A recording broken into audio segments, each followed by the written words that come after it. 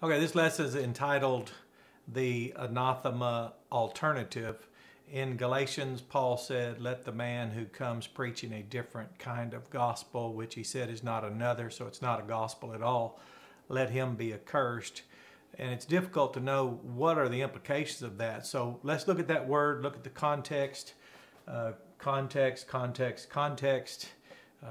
There's a really good Bible teacher out there. He says that a lot. And I was trained in a seminary, the seminary we call it. And if you were in systematic theology, you were taught the context. If you were in Bible language, Hebrew or Greek, you were taught the context. And if you were in hermeneutics especially, you were taught the context. So let's look at this. Ignore the Hebrew. Well, no, don't ignore it. If you're working on your Hebrew, that was from another class. I just placed this board up here because really I'm just not ready to take all that down yet. So let's get on with the lesson. The Anathema Alternative in 1 Corinthians 16:22. If you've got your little gadget here, you can pull up your Bible app very quickly. And 1 Corinthians 16:22, those of you that use this will be having... Actually, if the more you use this, the less you'll need to question anything. But it says, if any man love not the Lord Jesus Christ, let him be anathema. Again, that is something very striking because we'll look, it's the word befriending, and in that case it's a present active imperative. It says, let him be, being continuously, anathema. Again, what is it with Jesus and this word anathema? Well, that's exactly a category that we would say a metonym that refers to numerous things, and those things would be implications. Jesus was anathematized, if you don't mind me using that. In Acts 5:30, for example, when you look there, and then we'll go to the word and see what we got here. It says the God of our fathers raised up Jesus, whom ye slew and hanged on a tree. So they hanged him on a tree. So he was hanged on a tree. Galatians 3:13 says everyone that's hanged on a tree is cursed is everyone. He redeemed us from the curse of the law by becoming a curse.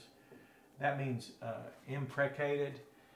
Imprecatory prayers, we've heard those before, where you're praying a curse on someone. Jesus prayed imprecatory prayers in the Psalms. We could read those where, from his viewpoint, he was very much in a legitimate position to do that.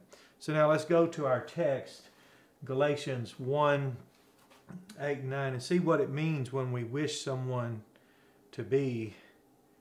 Because it can be, it's easy to just say, let them be condemned or let them go to hell. Some have even taught that, which is fine. It's just not really a Christ-centered answer, which has greater implication than the person being in hell. Now, for that individual being judged or cursed and separated from God, that's one thing for them. But according to the Scriptures, the implication is always first and foremost, how is this affect Christ? What's the effect on him? So if we look at it that way, and we notice, let him be being, this is a present, active, imperative, continuous action. So there's a process here. A process. There we go. Ongoing process. Upwardly positioned. Now, according to what we know about anathema, when, for example, the Bible says he's the Lamb of God, so he was, according to the Old Testament, he's the elect one. I think it's in Isaiah 40. He's the elect that was selected. He's the sin bearer, the Lamb of God, the bearer. So he's the Lamb of God. And so as the one chosen, for example, he was caged. He was caged. There's even a text talking about, so a lamb, when that lamb was selected, it was literally caged because the next thing for it was to be positioned upwardly as a sacrifice. Well, Jesus was imprisoned, incarcerated, and then, of course, hanged on a tree.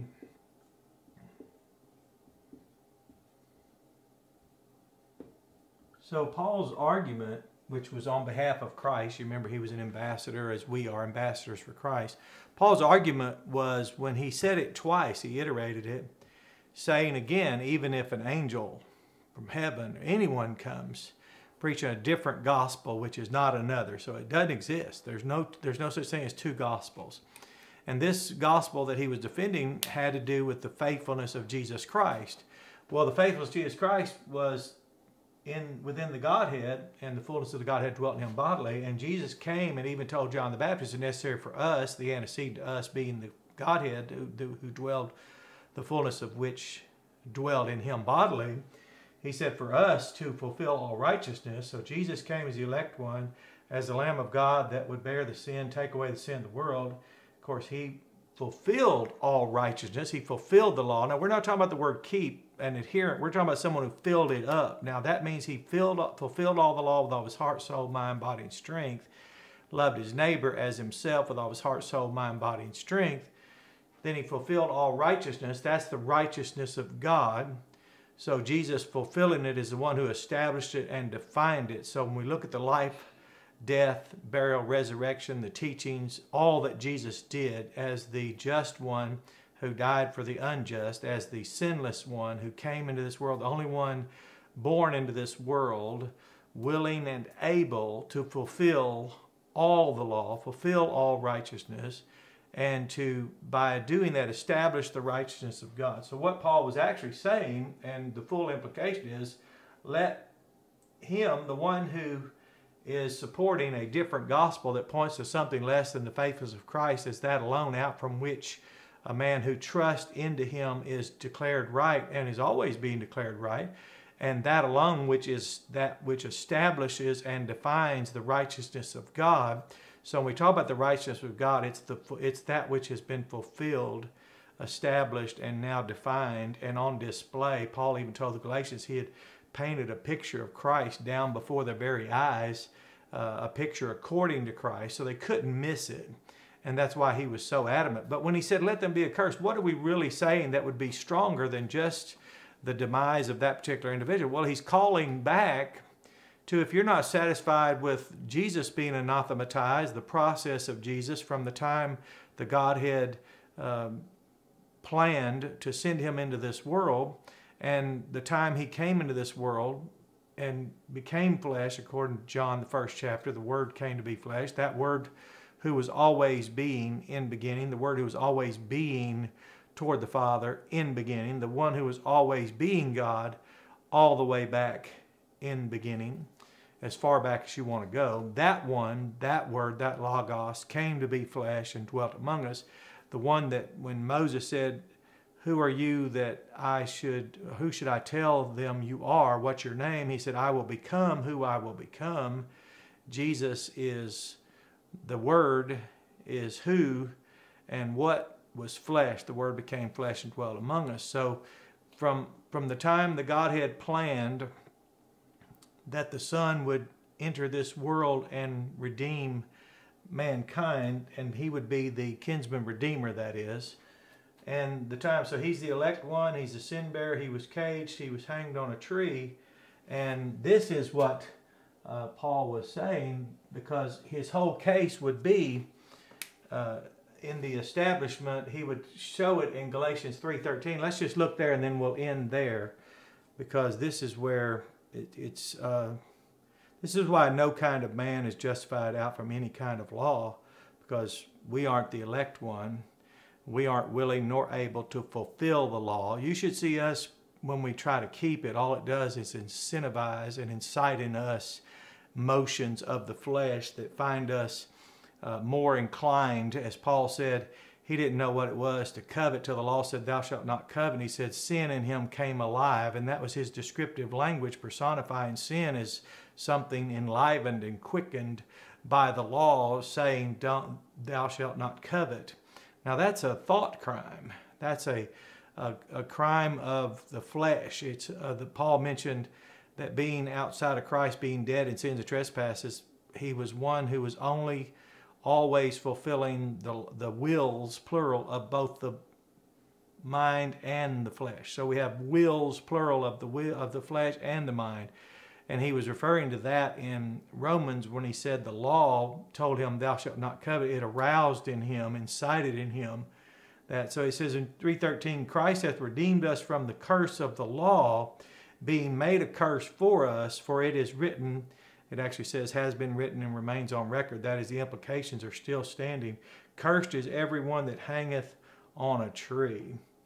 And that word there refers to imprecated, as in an imprecatory prayer, the wish for a judgment, a curse, a condemnation. So he was saying those who, like the legalists who came and wanted to nullify the faithfulness of Christ by somehow adding and importing, if you will, their act of circumcision, which that's what they happened to pick. They didn't really care about the law. The Bible says that Paul told us they weren't really keepers, guardians, caretakers, curators of law. They weren't like concerned about the integrity of the law, the knowledge of sin that the law gave, the fact that its purpose was to point everyone to Christ that was under that law. They weren't about that. They were just there so that getting them to go along with them would, getting the Galatian believers, these churches there, assemblies in that southern region of Galatia, getting them to go along would be a show in their flesh. So Paul just, he was, the only thing he knew he could do is anyone does today. And when you appeal back to this, and today people that don't know what this is, they don't know this is a title, if you will, as far as we're concerned, of not only this in function, but of this one, Jesus, this one who was hanged on the tree, this one who, the just one for the unjust, the one who fulfilled the law, the one who fulfilled all right. I mean, we could just go on and on and on. But Paul said, those who aren't satisfied with the faithfulness of Christ, as that alone out from which a man who trusts in him is declared right, and those who don't get it, or if they get it, they reject that no kind of man is justified out from any kind of law, but rather out from the faithfulness of Christ, then he said, well, then let them let them go through this process, which is impossible. God would not and has not. But you see what the appeal was. That was initially at the opening of his letter. He sets the theme, his thesis sentence is in their minds now. You can't say this word any longer without thinking of everything Jesus endured, his suffering, his anguish, even when he was serving. He couldn't, at times he was so pressed he couldn't even stop to extend his hand to take a bite of food. Fasted 40 days and nights before he was tested in the wilderness. He was constantly pursued, accused. People conspired against him. He was called into question. Legalists attended alongside of him so they might accuse, that is, categorize him, because they knew he would heal on the Sabbath. They threatened to kill him on multiple times. They would take up stones to kill him, and yet he was faithful to continue to love and to carry out the righteous life that only he was willing and able to demonstrate, to live out, and by doing so fulfill the righteousness of God. So it's quite a weighted term here when you suggest to, let's say, you know someone who's self-righteous, self-justified, that is, they're established in their own righteousness, as Paul said of religionists who rejected the righteousness of God, which is Jesus Christ, the faithfulness of Jesus Christ, that God established through the life, death, the burial, and resurrection of Jesus Christ, and the life he lived, and the death he died, and the resurrection, and being raised from the dead because of our justification. He said they go about to establish their own righteousness. Well, here in this letter, Galatians, the Anathema Alternative, so either you trust into Jesus for your everlasting life, simple act of faith. You get that no kind of man, and you understand it, and you're personally acquainted with the reality that no kind of man is justified out of any kind of law. You trust into this one. Your trust is there. We trust into him. And out from his faithfulness alone, that is the only source material, the only source reality, the only source of the establishment of the righteousness of God, the only definition of the righteousness of God, his Father.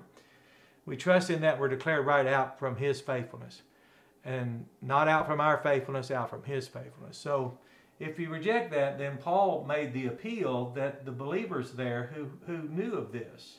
See, we're affected. We are affected by the gospel, that good news, that story, that message of Jesus. So favorably disposes us, so favorably achieves in us the inclination, the being in favor. As Paul said, that we were called in a kind of favor from Christ. That later in the letter he could say he was, that if they were to turn and go into the law to self-justify, establish a basis for their own righteousness, that they would fall out of that particular favor, which was the one in which they were called. But now he didn't say they'd fall out of Christ. In this text here, he's showing them there is no kind of call from God that's in a kind of law. The call was in a kind of favor, a gracious favor, unmerited favor. And it says that it's unmerited because there's nothing about it we could merit.